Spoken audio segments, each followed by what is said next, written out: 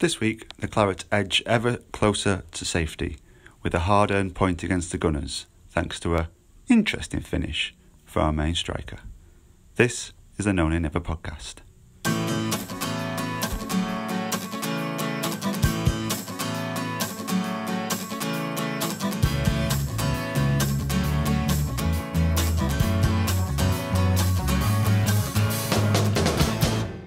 So, go on, I'll kind of ask the first question. I'll go to George because I know you're leaving a little bit shortly. So, good evening, everyone who's listening in. So, on the back of an interesting game against Arsenal, obviously, first half, I thought we was pretty poor the first half an hour, and then obviously Xhaka, who's probably been our best player this season, obviously assisted another goal for us. So, George, what was your thoughts on just on the goal? I was in complete shock when it went in. I don't think I actually celebrated, really. It's one of them, you feel bad celebrating, really. It feels a bit cheap.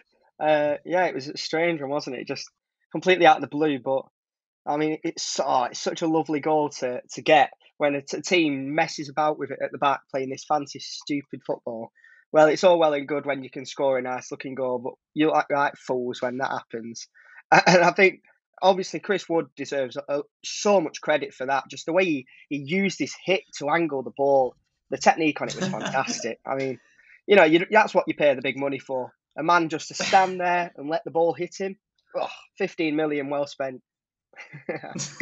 Brilliant. But it's a funny one, isn't it? I'll go back to the first goal in a minute. I'll stick with you, George, because I think Tom's still eating his tea. So I don't know what he's munching down on there, but it looks pretty good. Obviously, Arsenal scored the first goal, and you could say that was a result of playing out from the back and beating the lines. And obviously, Willian got in that space and then fed Aubameyang. But, what's your view on it, George? Do you think teams play out too much from the back, or is it risk and reward? Because ultimately, Arsenal got a goal from it, but conceded one.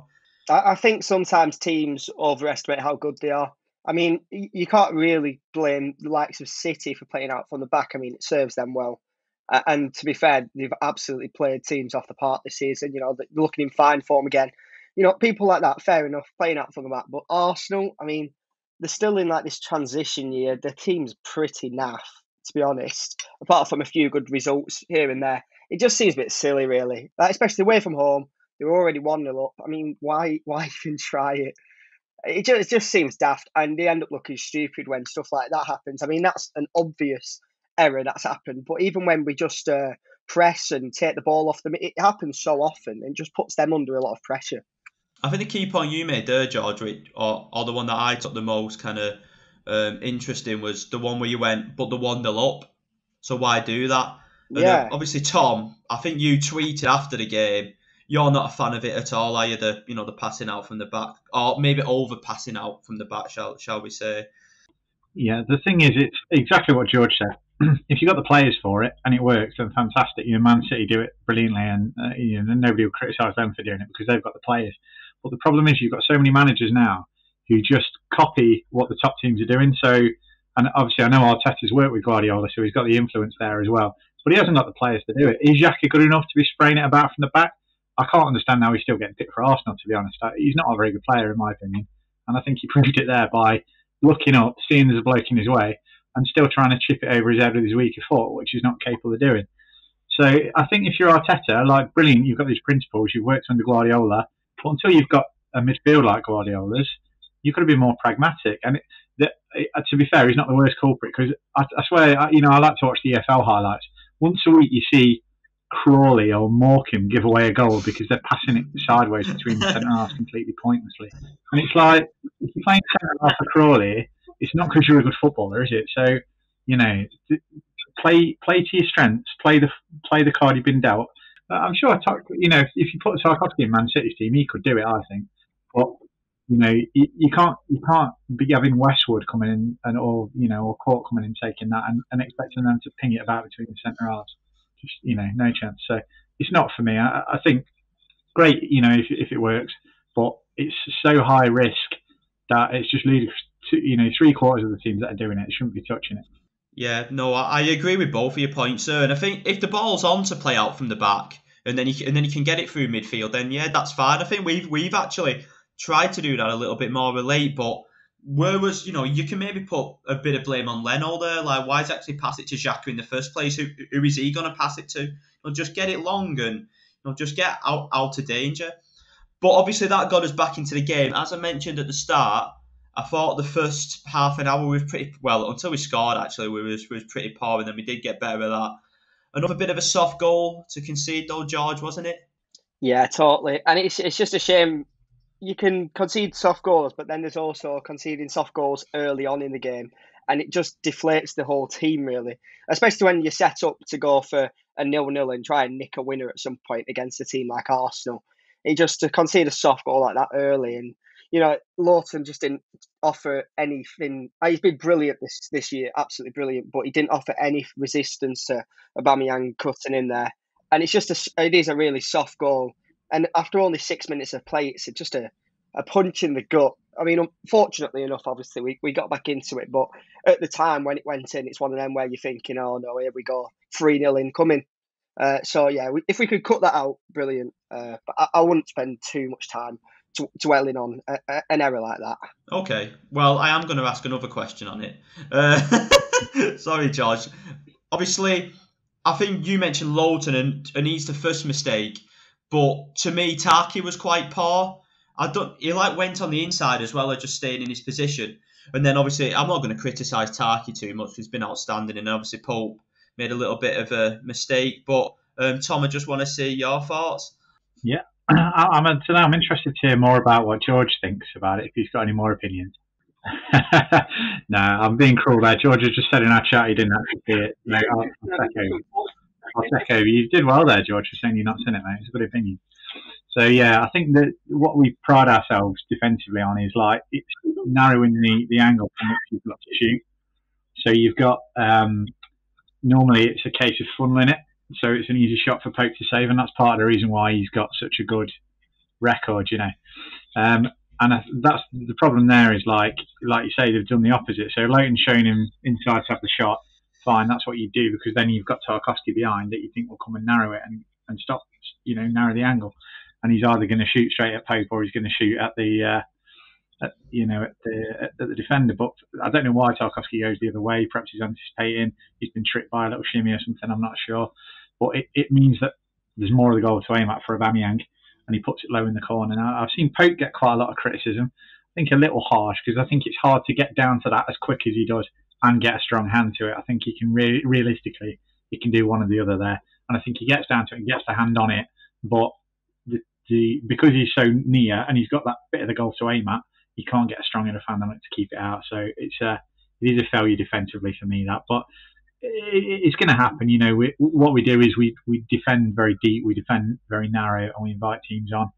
And, you'll make the odd mistake, and maybe some weeks you won't get punished. But if it's Aubameyang, 9 times out of 10 you will do. It's just how it is.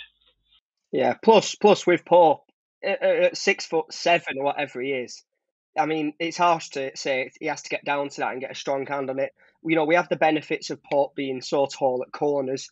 You sort of counter into that fair enough, some low shots that come at him quickly he's not going to get down to. It's just pros and cons having a tall goalkeeper like that, and I think we see more benefits than we do negatives of having him. Well, I thought he should have saved it, but anyway, we'll move on. So, George, I'll just come to you, mate. Have you watched any of the game, by the way? I saw after literally the first 15 minutes, but obviously by then we were 1-0 down. Okay, so I can. What was you doing then? How come? I know it's an early-ish kickoff. Was you still in bed? What was you doing on Saturday morning? I think I was at the dentist. Yeah. Yeah. That's not a good excuse for missing a Clarets game. The dentist. I'm really sorry. I don't. Even if it was my wedding day, I'd get it moved. I'm really sorry, but I was engaged at the dentist, and it was an emergency appointment. But I only said that because the missus has walked in and just gave me a glare. So yeah, we'll see. We'll see. Your right. Mic go off in a minute, and you'll be walking on the screen. Definitely. Yeah, just come in like Grim Reaper. I can see a shadow lurking. One with Man City away. Yeah. Man City away, got a dentist, yeah. But I was saying that 12:30 kickoff, it can either make or break your weekend, couldn't it? But a draw was just quite a nice one. Just I wasn't too high, I wasn't too low with it. So George, I'm just trying to gather what you're seeing. I'll move to the second half then because you said just to stay safe. So I'm sure what incidents there was in, but I thought similar to the Leicester game, we started the second half really well, and I thought we was actually the better team. We took the game to Arsenal. So just give me your thoughts on that then. Yeah, definitely. We were much improved second half. Well, from what I'd said after the first 15 minutes, we were much improved, and I think players like McNeil really got into the game. And it's one of them where you're happy enough just to defend for 90 minutes and get a draw, but it was nice to see us being proactive and getting on the front foot against them and really putting them under pressure. Obviously, there wasn't like a major cutting edge chance, but at the same time, we did look good going forward. And even with a thin squad that we have at the moment, and we've been through a sort of a rocky patch, I thought it was a good performance. And at the end of the day, a draw's a cracking result. You didn't expect to get anything from this game, at the start of the season, let's say. So I think we were just really impressed with the performance and obviously just taking the point as it is. Yeah, so like I said, I'll come on to because obviously the last half an hour was filled with incidents. So we'll come on to those and break them down. But just one gripe I've got, and I've had for a while, is so corners, right? I'm mentioning it again. We went from having some decent corners, and now we've gone to hitting it straight at the goalie again. And also, what was going on with our crossing? It was either straight at the goalie, or just blast, or didn't beat the first man, or out in the stand.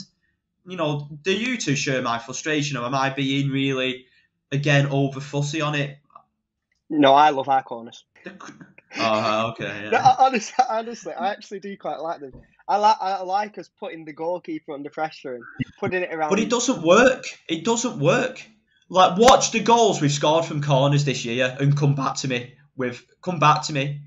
That's all I'll say. Most of our goals have been scored from around the 6 yard. I think there was one with Rodriguez where that Guaita is absolutely useless. The rest, me scored 2 headers, one against Sheffield, one against Villa. They're around the 6 yard line.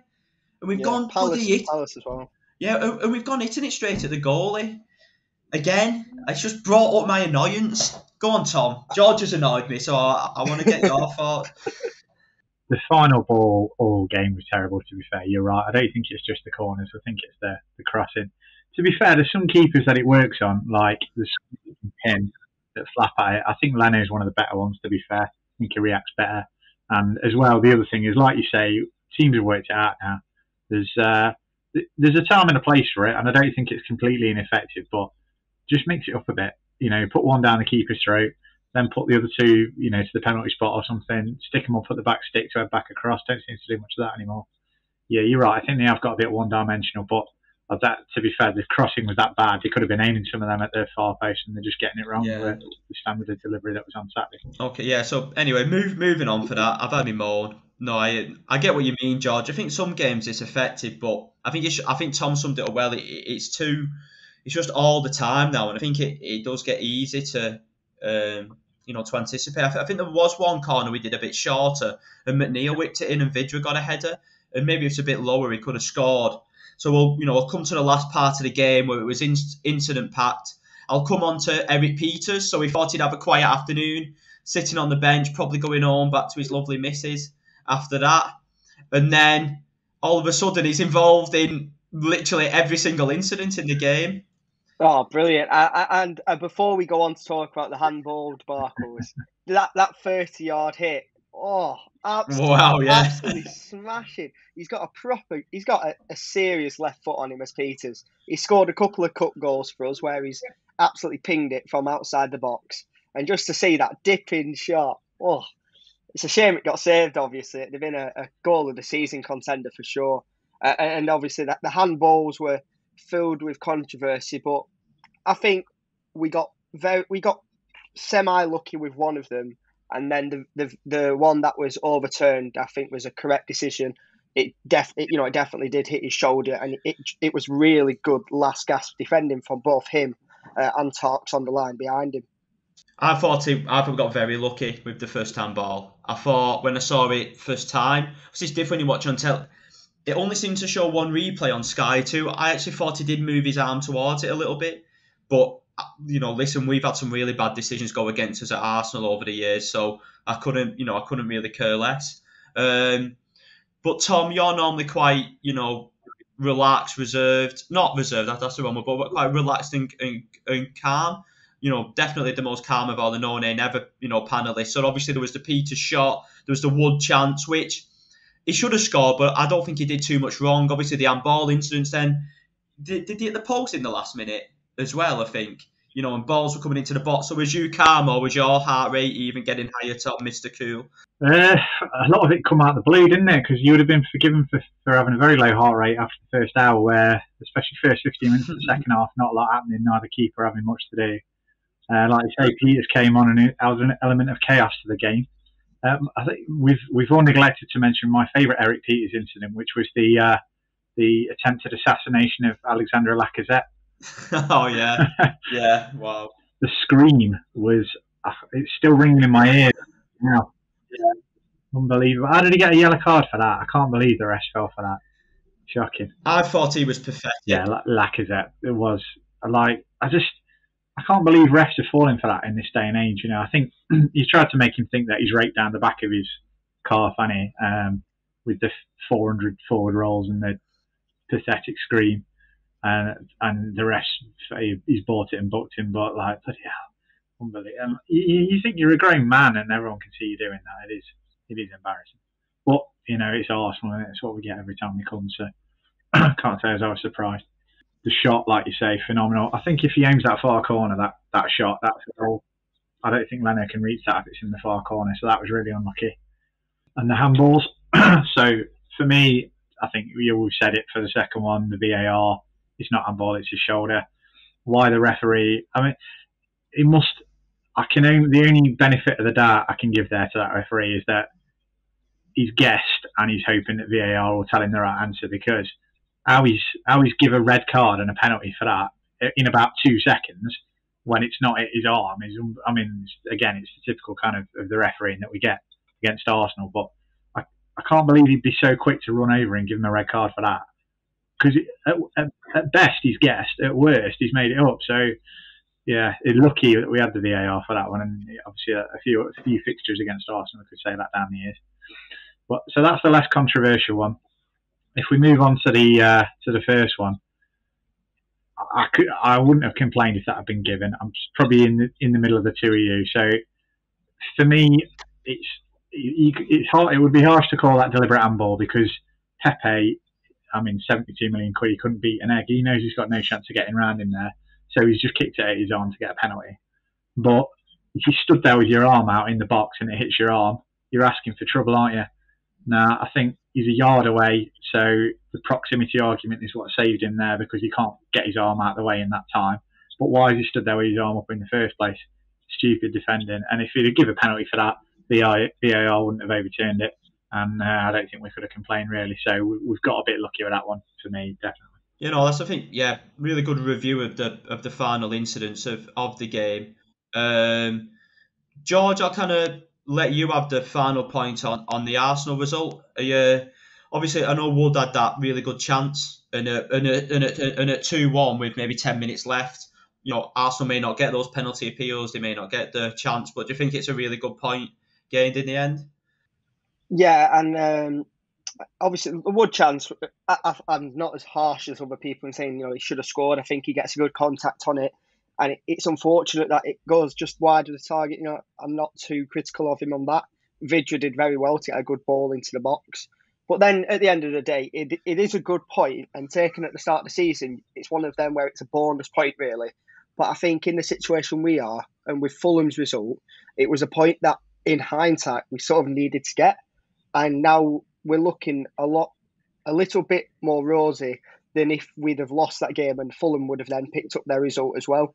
So I think with the teams just below us, or in particular Fulham, sort of coming into a bit of form, it was one of them where the Leicester result and the Arsenal results have definitely helped us out where we maybe couldn't have expected points prior. So I'm happy with both of the results, and it's a nice way to tee us up for the coming games. So that's all I'll say on it, and then I'll have to bid you all adieu, gentlemen, as I've got the university meeting now. But it's been cracking speaking to you. enjoy the rest of the pod. Cheers, George. Thanks for having you on. Make sure you go away and watch Aubameyang's goal then. I would do. That's my homework for the week. Thank you. Yeah, mate. Good one. Catch you soon. So, obviously, Tom, there's Fulham. Well, I wouldn't say they got a brilliant win on paper, but I thought Liverpool were absolutely dire. I think in all the games that Liverpool have lost, that is the worst they played. When I seen Liverpool's team sheet, I thought they've got a really good chance here, Fulham, and they played okay. They got the goal, and they defended very well. I know there's a bit of, obviously, me and you have a little bit of banter over Fulham. I actually think they're a decent side. I think since the first 10 games of the season, especially since January, since they've signed some good players, in my opinion, to me, they're better than a relegation side. That doesn't necessarily mean they will stay up, because they're still a little bit behind, and maybe that Premiership now to pick up difficult points. Obviously, with Fulham picking up, Brighton have gone on a losing streak. Newcastle, there's a bit of trouble in the camp. Are you any more worried? I know you've always backed us to stay up even during that bad run. Yeah, I think you're right about Fulham. I think a lot of people have gone a bit overboard. I mean, obviously, when we won at Liverpool, it ended that streak. But since then, it's not looked quite as incredible as a result as it did on that night, because everyone goes there and beat them now. I said to you on Sunday, if you put Aki Stanley up against that team at Anfield, they'd have had a good chance. And I'm only half joking when I say that. It's not just the personnel, the confidence, the form. It's all gone there. And Klopp looks like he looks a bit of a broken man, bless him. Obviously everything that happened with his mum and all that. I think he could probably do with a bit of time at the firing line. So I think you still got to go there and win it. So take nothing away. It's a good result for Fulham, but it's not the result that it was a few weeks ago. Having said that, I think my major criticism of Fulham was, everyone says, they play great stuff, they don't score many goals and they don't win many games. But what they are starting to do now is turn it into results. So I think they've won 3 of the last 6 or something, whereas before that they'd won 2 of about 20 odd. To me, you can play as well as you want, but if you're not winning games, it's completely pointless. But they are showing that they can win games now. So if they can put 2 or 3 of them together, which I think is probably the last missing piece of the puzzle for them, then they have given themselves a good chance, and they're taking advantage of the fact that, as you said, Brighton are in free fall. Talk about teams who pass it about and can't score, and then Newcastle, like you say, they're in a similar position to what we were at the start of the season. So they've got a couple of injuries in a position where they haven't got players to replace them, and that's taking its toll for them as well. But a lot can change. We've got this weekend of fixtures, and then there's a bit of a break. There's FA Cup, and then there's international. So that gives teams a chance to get players back, get a bit of a rest, get a bit of form. So I think it'll be interesting to judge, because I know Fulham have got Man City this weekend. I know I said I didn't fancy them to beat Liverpool, but I definitely don't fancy them to beat Man City. So you think probably it's going to be at least the same, if not, if we can get 1 or 3 points. If I think Newcastle have got Villa, that's not it's not 100%. It's not nailed on defeat. Not sure if Brighton have got Southampton, I think, off the top of my head. So that's a winnable game as well. So you never know. In a week's time, we might be sitting here and Fulham are 5 or 6 points adrift of everybody again, and then the pressure's all on them for the running while teams have got a chance to bring players back. But in terms of us, I think if we can get anything at Everton, that'll be a bonus. Even if we don't, we've got that cushion. And I think that the running for us is easier than it is for other teams. We've got some winnable games in there. We probably realistically only need 3 wins and we'll be all right. So I'm still very confident. I'm not one of these who's checking the last 10 games for everybody or anything just yet. Yeah, I think you summarised it really well, Tom, and again in your calm, well thought out manner. I'm so confident that we stay up because we are playing better. I think you made a really good point there about having a bit of a break, and I think there's going to be less midweek games. During the running now, with our small squad, will definitely help us.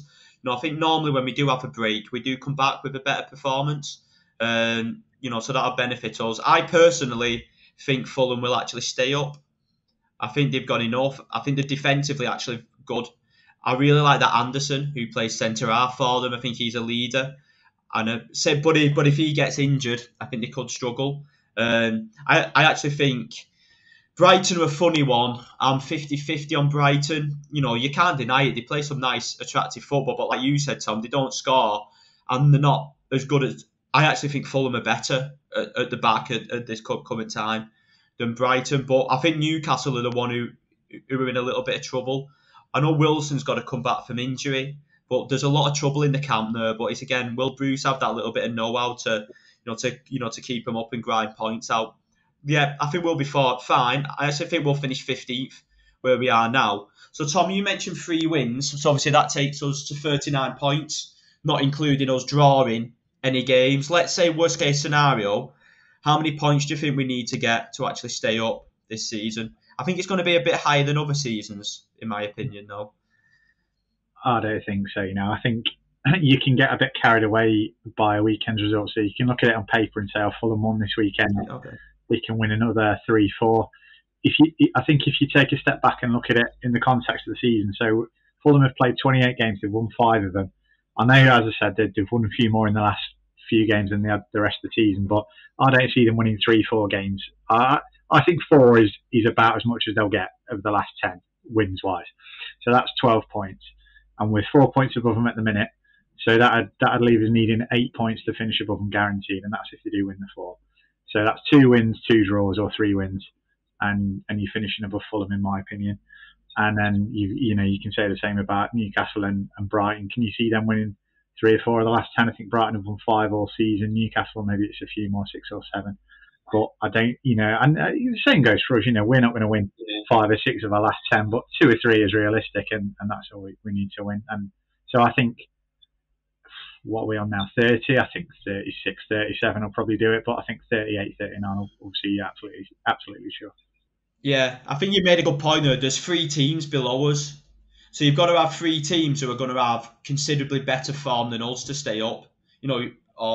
Or every one of those 3 teams to have 1 more win than us. Is that, and Fulham 2 more wins and a draw.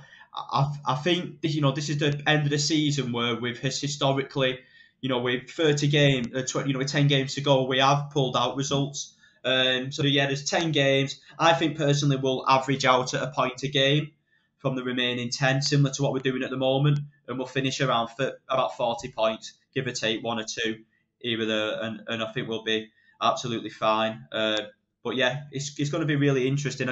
What I'd like us to do, obviously Everton away, they've not got a great home record against some of the weaker teams, as you should say, and quite a few people I work with, and some of them listen to this podcast, are massive Everton fans. So probably my biggest game of the season. So I really hope we stuff them. And then obviously we've got Southampton after that. I think if we get a win from one of these next 2 games, I think that'll give everybody a lot of confidence and we can breathe a little bit easier. But I think if we have a few games where we don't win again, you're saying Fulham haven't won that much, Tom. I think we've only won 1 game since the end of January, which was Palace away. And we've had injuries in that time, and different things. So, Fulham to me are the informed team down at the bottom, and they're getting better and better. So that's why I think they'll stay up. But I think we'll come 15th where we are now and get another between 9 and 12 points at the end of the season, and I think we'll be absolutely fine. So that's kind of my prediction. But listen, we'll see. We've got an opportunity this weekend to possibly go 5 or 7 points above Fulham, because I think I can't see him getting anything against City. So yeah, fingers crossed. Just one thing I do want to mention before we move on to stuff that's been happening away from the pitch is there was a lot of horrendous, vile abuse hurled at Eric Peters on his Instagram, just because the ref didn't give a penalty. I'm not going to repeat some of the stuff that it was said because it is very vulgar. But if you're a Burnley fan or any other football fan, and you think that type of abuse is okay in a social media platform, you really need a serious think of yourself.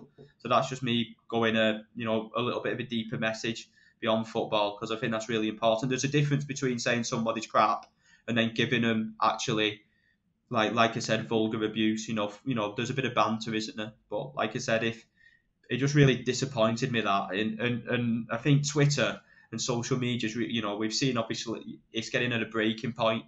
So if you are a Burnley fan, just kind of stay away from all that nonsense.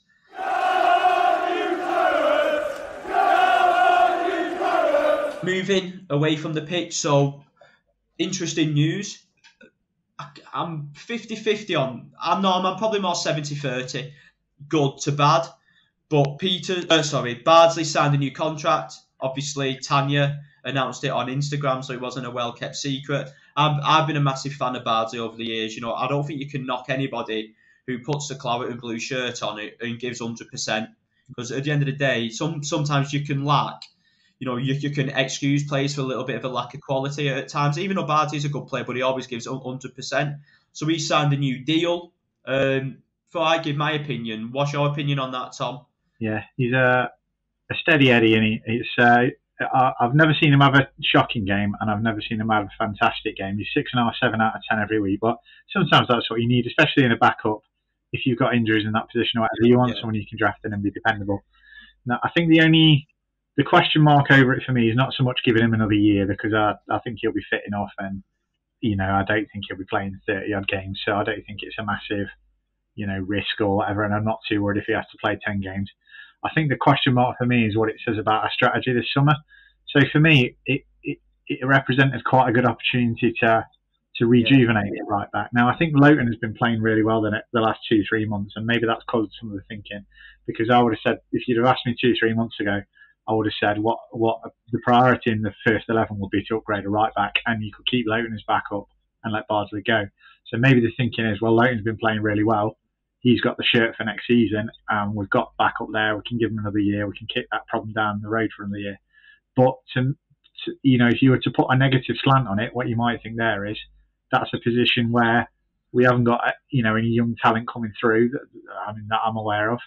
And it's a position where when we had Ward playing there, we bought Taylor, sort of built him up, and now he's a first team player. We're not doing the same thing on the right hand side. There was clamouring for Bogle last season. He ended up going to Sheffield United.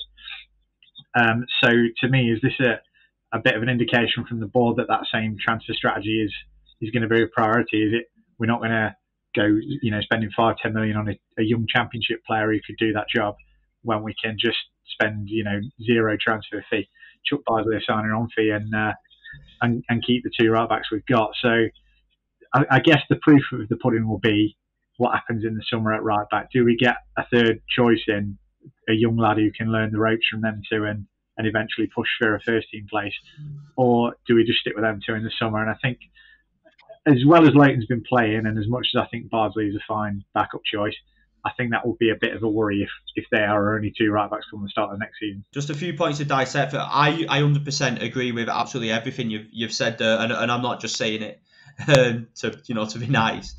I think 2 or 3 months ago, right back was one of my priority positions, and Lowton, or Matt Cafu, who he's being more affectionately known as now, is kind of like come up, been.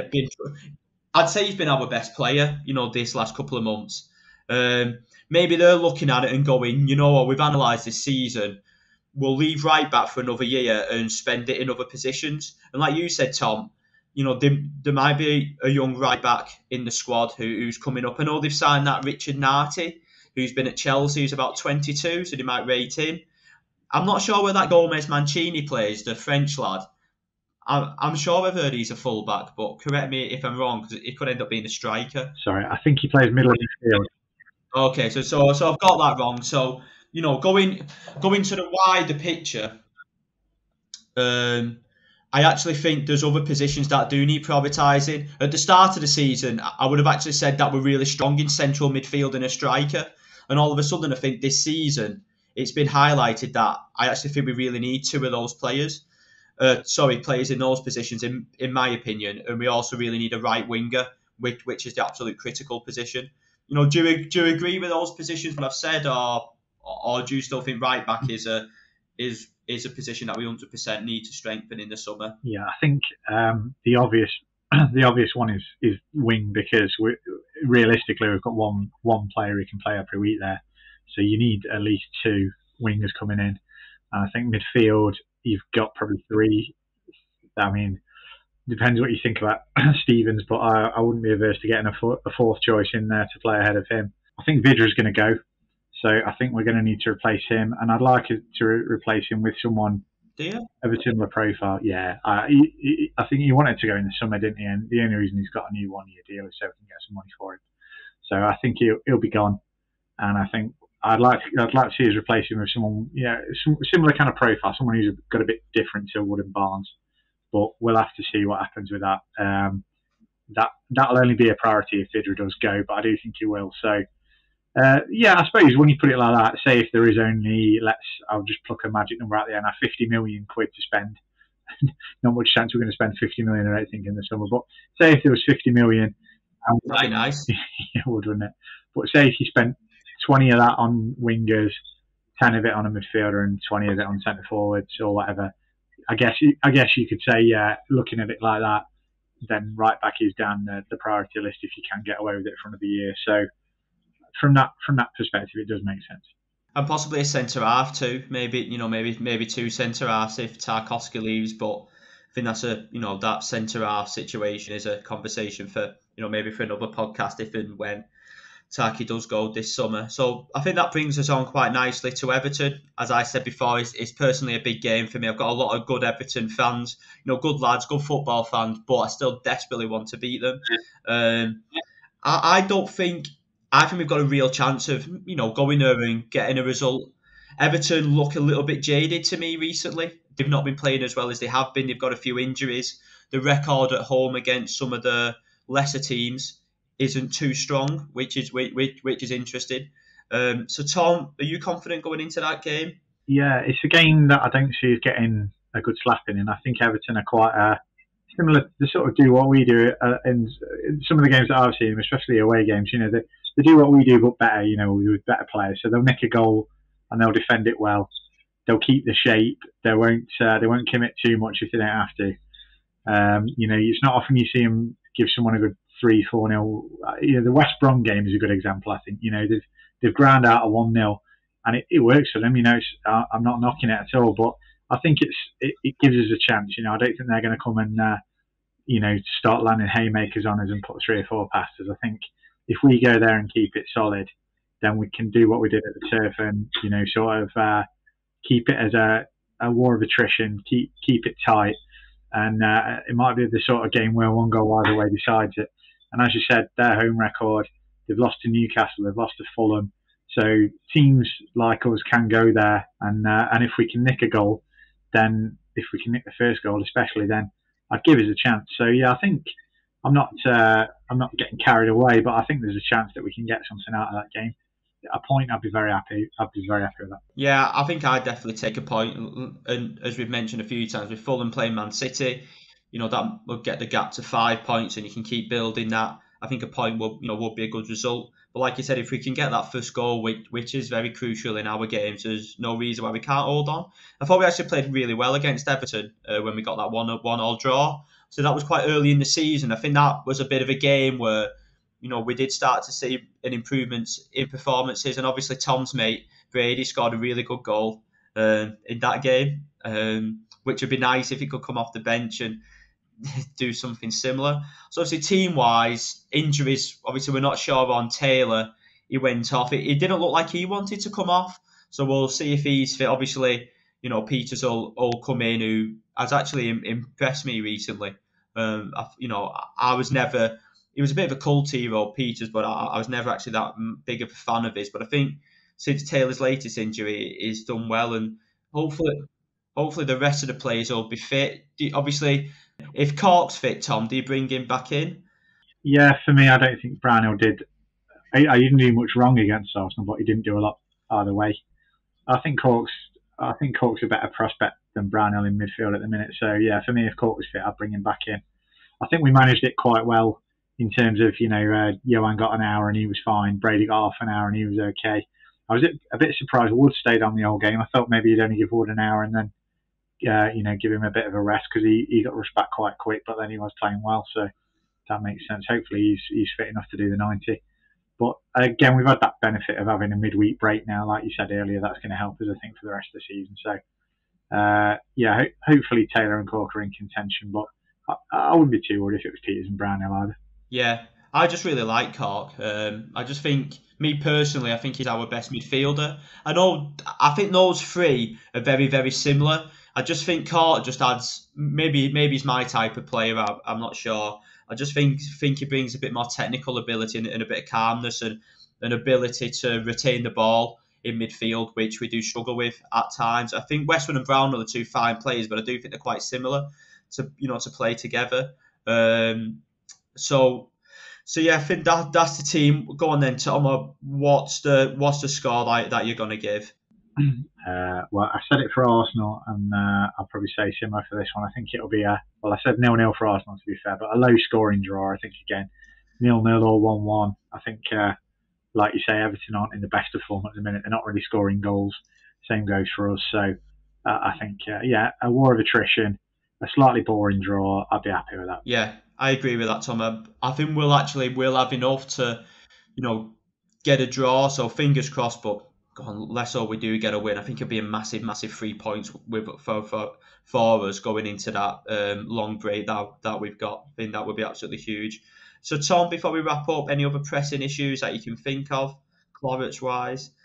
I felt a bit rude bringing it up at the time, but when you asked George earlier about Wood's chance, Vidra played him in, and he said he put it wide. I thought, did he watch that one? I know. I just sat there quietly. If he tried to put it in the corner, I wouldn't have blamed him. I think I'd have preferred to put it. Yeah, I think I'd have preferred to put him wide and straight at him. I don't know how it's gone, but I am going to do that.